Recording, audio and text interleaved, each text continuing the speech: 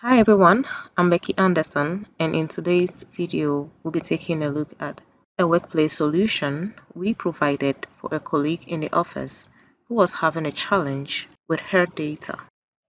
Now before we move right into the video, please take a minute to subscribe to this channel, like, and share this video. We are waiting your feedback in our comment section.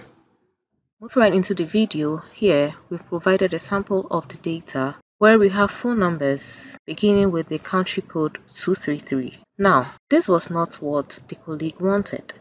What she wanted was for the phone numbers to begin with the trunk code 0 followed by the 9 digits numbers, meaning we would have to do away with the country code 233 and replace it with a 0.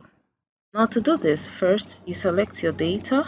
Then from your data tab here, you select the text to column ribbon here under the data tools group. Next, you select your fixed width. You click on next. And here we are going to split our data. So you put your cursor in between the characters you'd like to split. And over here, we'd like to split the 233. So we put our cursor here.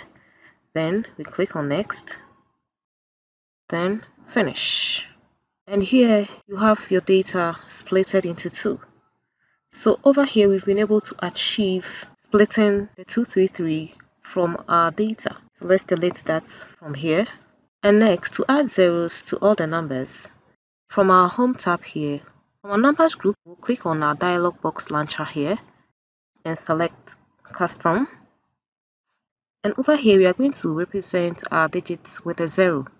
So our first digit being our trunk code 0, then followed by the 9 digit numbers 1, 2, 3, 4, 5, 6, 7, 8, 9.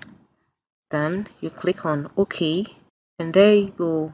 You have your data beginning with the trunk code 0 followed by the 9 digit numbers. Thank you for joining in today, and see you in our next video.